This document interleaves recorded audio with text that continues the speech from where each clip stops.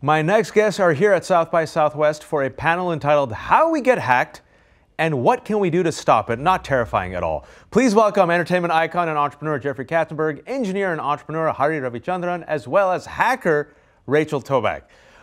Awesome, thank you. I just had a heart attack here reading that. And you, Rachel, right before we started, you said you have already hacked Jeffrey. Yes, I have. This has already happened. It's already done. How quickly did you hack him? Well, the hack itself happens in about 10 seconds or so. We had to do some research, some OSINT, open source intelligence. Basically, just a fancy word for Googling before we went ahead and did that. So that took about a couple days.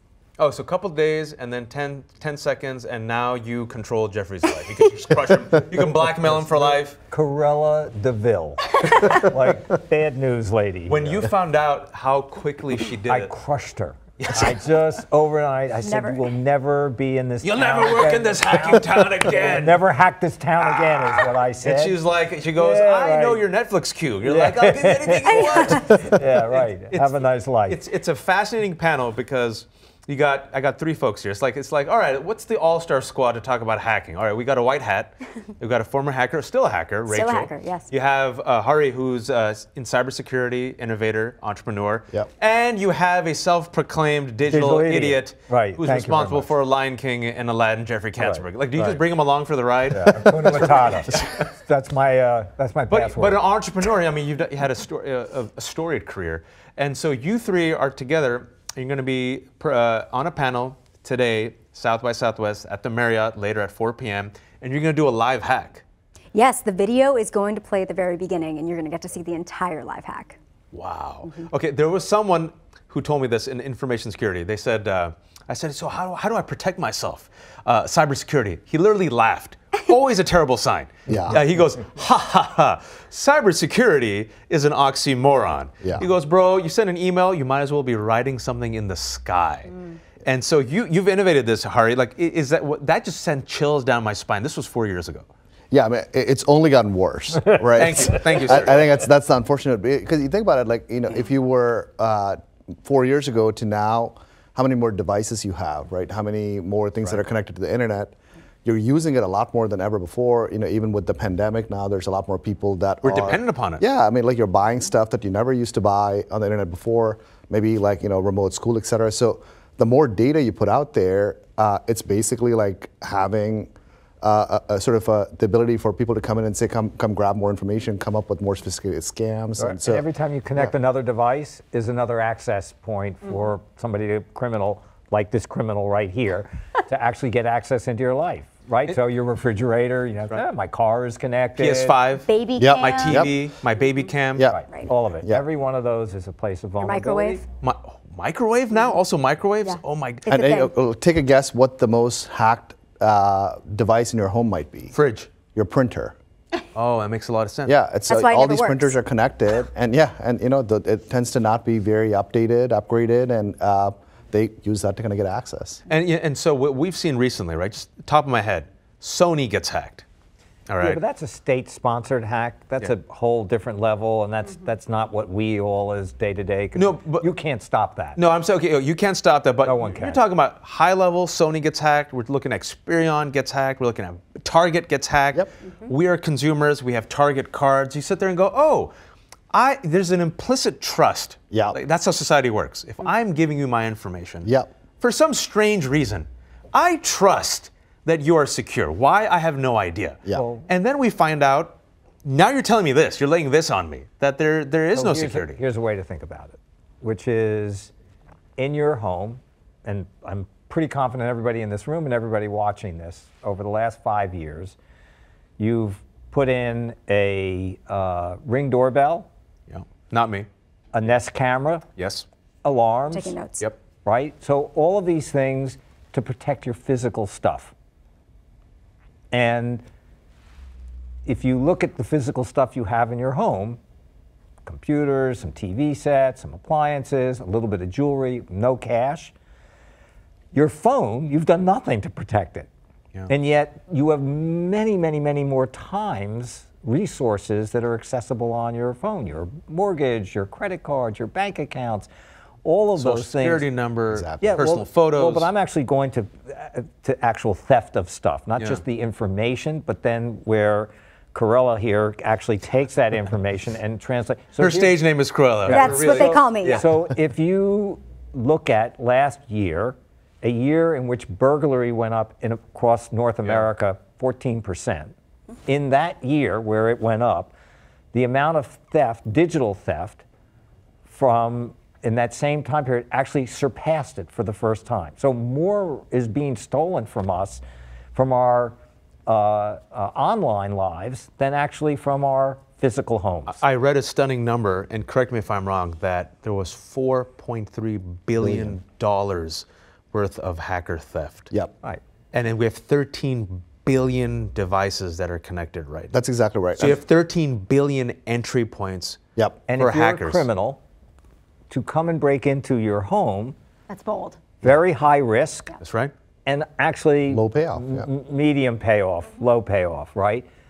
To hack into your phone, as Corella does here, it actually is very low risk and really high reward in it. So what do criminals say? You fish where the fish are. And, you see, and a smart criminal goes that way. And so you're a white, I use the term white hat. White hat means like the good hackers, black hat's the bad hackers. So you're a hacker, you do this. Yes. And you know the community.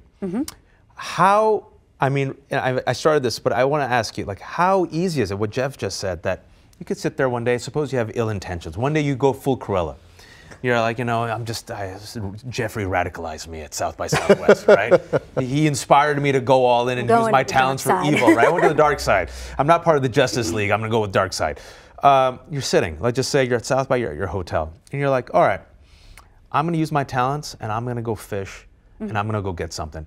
Take me through the process, how quickly you can do it. Pretty quick. So probably what I would do is craft a phishing email specifically for you. We call that spear phishing.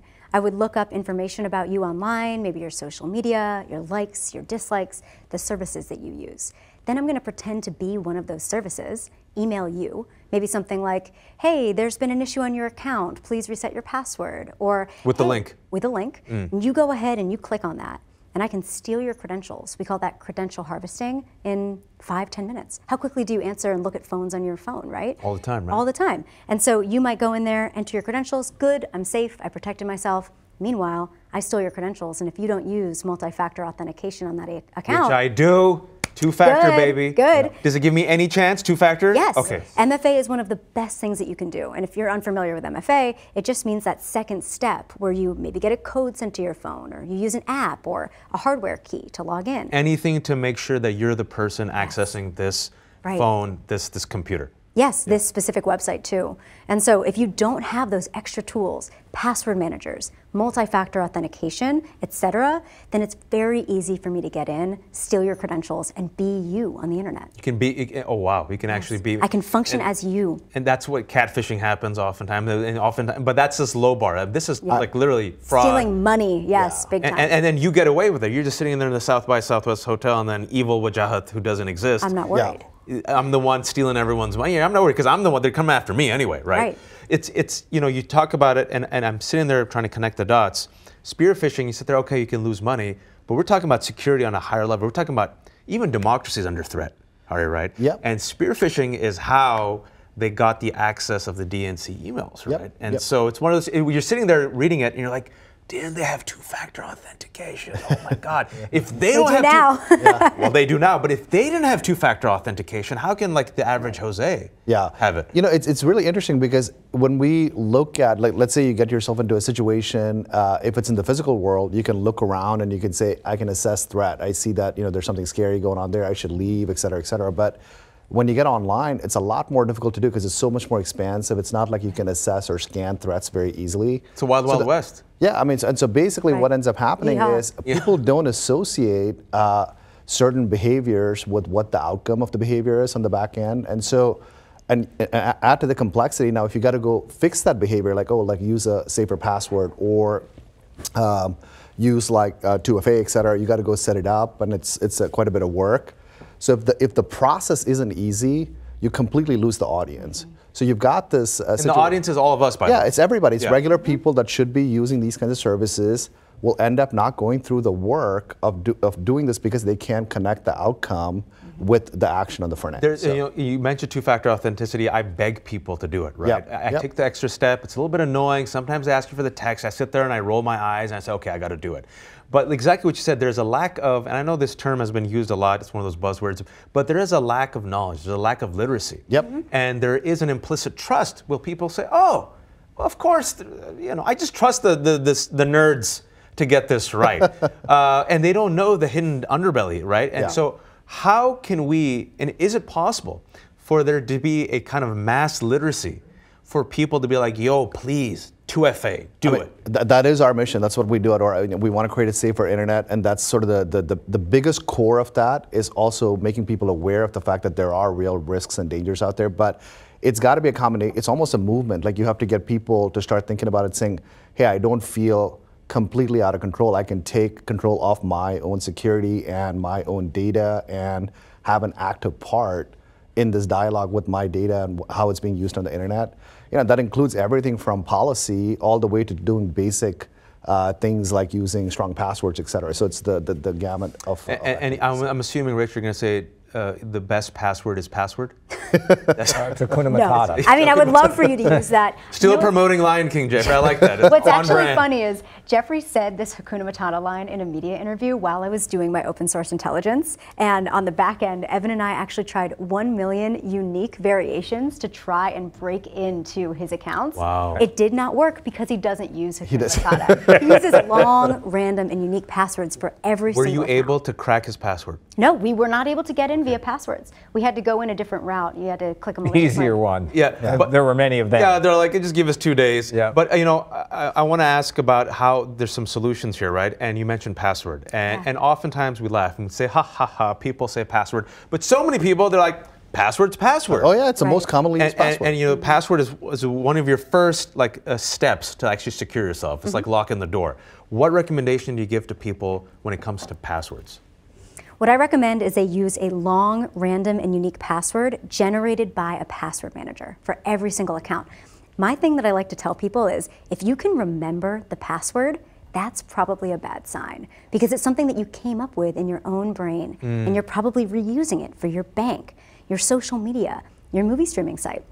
Let's say your movie streaming site gets hacked, the breach goes up online, I can see all those passwords, stuff them into your bank, your Gmail, and reset all the rest of your passwords, right? So that's why it's so essential that you don't reuse your passwords and you generate a long, random, and unique password stored in a password. You guys, and don't use the same password across 5 different services. Which most of us do. Right, which a lot of people do. 72% of the users use the same password across 3, 4, 5 different accounts. So it seems like in order to save our democracy, in order to save our security, you need the Justice League to come together. If you're a Marvel person, the Avengers. Yeah. So we have the Avengers here, right? We need more collaborations, it seems, between the tech sector, those who have the clout, the Hakuna Matata money and power and interest, and the nerds who to some are the Cruellas, but the hackers, right? Yeah. That's why I'm really excited about the synergy here. I was joking, it's like, oh, it's a motley crew, but this is the crew that needs to come together. Yeah. Right.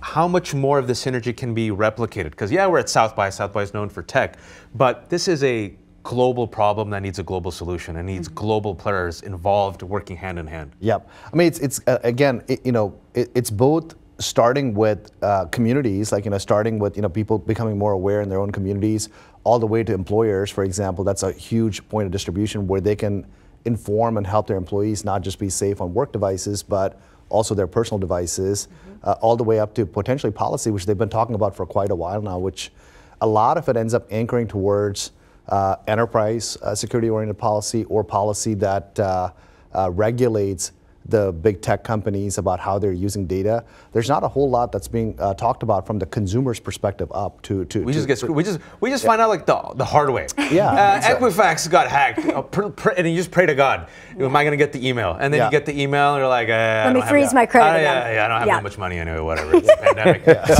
Whatever. Kids aren't going to miss that. Jeff, you have had a storied career.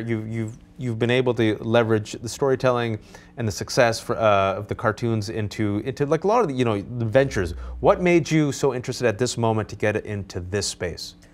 Well, technology has been a part of everything I've done most of my career, including as a storyteller and movie making and animation, CG animation. Which was 3D revolutionary, by the way, at the time, kids. 3D movies. I mean, all these things have been, I've always appreciated. I'm not a coder. I can't write code, can't read code, but I appreciate the value of technology. And after I sold DreamWorks, I sort of looked and realized if you look at 2010 to 2020, the impact on digital technology for all of us has been in virtually every aspect of our lives. Inescapable. Right? I mean, mostly for good, but not all, but it really touches every facet of our lives. If you look at 2020 to 2030, the impact of digital technology is going to be 10x what it was. It's all accelerating, and the impact is just getting greater. And that's a revolution, and I want to be part of that. And that's what excites me, is the fact that today, you know, a great storyteller with a great story and a passion to go tell that story is what I've spent decades curating. Right. Technology is a great founder with a great idea and that incredible passion to go do it. And so the signals are actually really quite familiar for me, and also equally exciting. You mentioned stories, and I'm glad you mentioned, like, human beings are storytelling animals. Oftentimes, when people think of storytellers, they think, oh, creatives, writers, poets, TV. But everyone needs a good story, right? And technology sometimes has a good story, sometimes doesn't. Oftentimes, I talk to engineers and coders, I try to give them tips. I'm like, no, you have a story. So, but here's what's the story here? Couldn't be simpler. I would like my phone to be as safe as my home. There you go. You got to rhyme even. That's why he gets the big money. Yeah. That's why he did Hakuna Matata. Okay, but seriously, just think about it. Yeah. I don't know about you, but I think most of us feel our homes are reasonably safe. We hope to think so. Okay, well, no, they are. Yeah. Okay, well, I can tell you, your phone is the dire, you know, it's the absolute antithesis of that. And it's like you've left the front door, the back door, the keys in the car, the windows, everything's left wide open. And actually a sign that says, steal this car. Yeah, but come on in. NFTs here. NFTs, Well, yeah. Right, so how is that a smart thing for us? Well, it's because it's been made impossible, and we're all digital idiots, so we don't actually even understand. Right. It's not like there are no solutions, there's thousands of them. Which ones do I need, and why, and how much, and all of those things. And what Hari and Aura have done is actually answered that question and made that a single source of truth, a single place that you can go to and can make your online life safe and secure the way your home is secure. What is that single source where a digital idiot like myself and Jeffrey can go to? Yeah, it's you know, you can just go to aura.com and try to get the Can you spell it for us? It's aura.com, and there's a free trial of the product that folks can download. But at the core of it, really, we thought about it across two dimensions. So the first one is there's just so many of these solutions out there, and a lot of them are like these little solutions that kind of maybe go after a single part of the problem, but not the whole problem. So we took all of that and brought that under one umbrella at a price point that made sense for families and regular folks. The second thing, and here's the important thing, it's you know, it's a lot better if your product can actually proactively prevent some of these issues from happening. Yes, that would be nice. So we usually get screwed on the back end. Yeah, because I mean, think about it. Sort of an analogy is your house. If your house burns down, it's good that you know about that sooner than later. But your house burnt down, right? So it'd be a lot better if you can actually prevent the house fire from starting in the first place, right? So a lot of the solutions we saw in the market were much more reactive. Really, where we use a lot of AI, machine learning.